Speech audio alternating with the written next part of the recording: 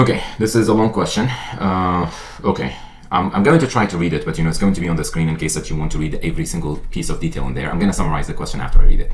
So the question is, have you found bald patients, somebody without hair, similar to me, experiencing more pain on neuronavigation TMS machines where there isn't a swimming cap or a swim cap on the patient's heads to act as a buffer between the coil and the skull? Okay, so to kind of bring you to the picture of this question, some TMS machines use a swim cap, basically a cap on the head, similar to what you would wear to protect your hair when you're swimming and what have you.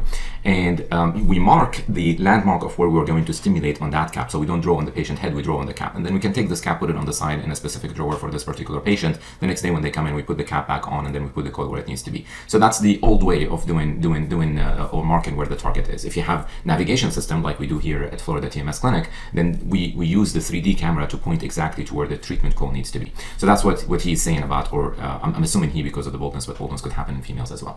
But anyways, he's saying that swim cap, does have some thickness in it, right? It's similar to some of our patients who have thick hair, particularly African American patients who do have curly thick hair. They will have distance, between where their skull will start and where the coil is, no matter how much pressure you put. Another patient population are Muslim females who do wear hijab, and they keep wearing their hijab during the treatment, and then there is some thickness of a tissue, that this hijab, would add to the thickness above the skull. All right. So he's saying, halfway through ITPS, which is intermittent theta burst stimulation, 50 hertz left the LPFC treatment. I was at 90% of MT on Nexstim. Nexstim is one of those neuronavigation machines. And no cap, obviously because it uses a 3D camera, so you don't need the old school way of doing it. You just follow what the camera is telling you where to put the coil. And then the next day switch to MagVenture. So MagVenture is another manufacturer of TMS. That one you can actually add navigation system if you want to, but it's an add-on piece to it. The one from Nexstim was made for neurosurgeons to start with as a neuronavigation TMS anyway, so it doesn't have a component where it would work without the navigation. Anyways, and he's saying on MagVenture at 120% of MT, so they actually treated him at a higher dose. We have to remember this is a higher dose for the patient because I'm assuming that they checked his MT again at MagVenture device. There will be a question that will come up next that will explain that idea that I'm trying to explain in here. So let's say this is a patient who did their mapping on Nexstim machine, and they were treated at 95% of their MT on that particular machine. They took him out of this machine because of the headache. They put him on MagVenture instead. On MagVenture, they checked his MT, and now they're treating him at 120% of MT, but he's tolerating things fine. He's not having headaches. So despite the 25% dosage increase within a day of on MagVenture, it was much less painful than Nexstim. They redid the mapping when switching machines. Okay, excellent. That's what I wanted in there. Could the cap on the head be reducing the magnetic field by creating a gap between the coil and the skull? Okay.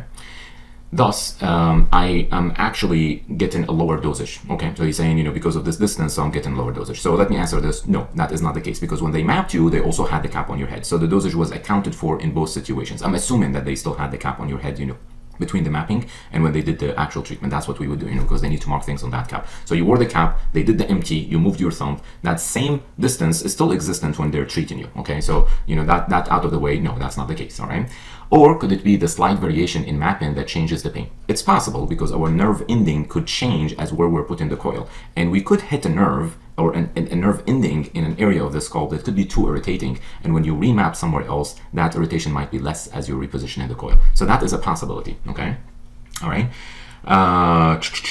Creating a gap between the distance I'm getting, or is it a variation in the shortness? Or it's a significant difference within one day. He's saying that it could not be that I just got used to it, because it was like one day, the second day they switched me and I'm not having pain anymore, so that is not tolerating the headache kind of situation.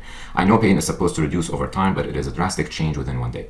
The pain on Nexstim would vary widely depending on whether my head was touching the coil or if it is 1 to 2 millimeters air gap.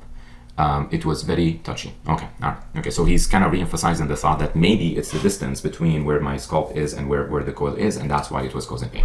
All right, so let's start with the first thing, is that when we're mapping, we're making contact between the mapping coil and your scalp. Okay, when we're treating, we have to make contact as well, because otherwise there will be variation, not knowing how much intensity we're actually delivering to the brain. So contact is a must, whether with MagVenture or Nexstim, it doesn't matter. Now that thickness you were talking about, it is accounted for when they remapped you at MagVenture. So the best answer to this question is most likely your headache varied between one machine to the other because of the pulse width. Okay, so pulse width, what is that? So when the machine is given those click, click, click, click kind of thing, you know, each of those pulses has duration for how long does it take to deliver that intensity that we're delivering. Some machines have narrower pulse width than other machines. That change in the pulse width could change the side effect of a headache. There have been a couple of papers that looked at that.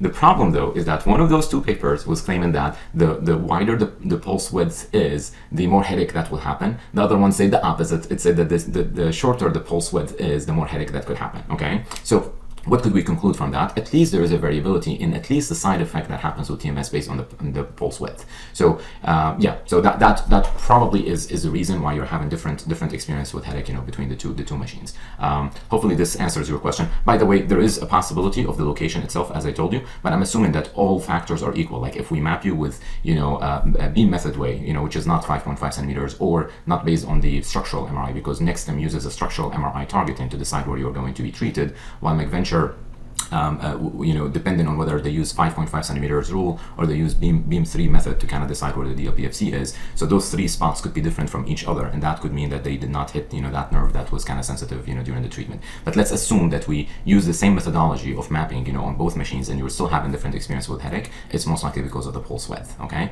Well, hopefully I'll have time in the future to kind of give more detailed overview about that pulse width, you know, in TMS, but that would be for future projects. Disclaimer. Although I am a psychiatrist, this is not a professional advice, as I am not familiar with the specifics of your unique situation. Please contact a psychiatrist in your area with more questions. This disclaimer is added to my answers on social media after consulting with the American Psychiatric Association. Thank you.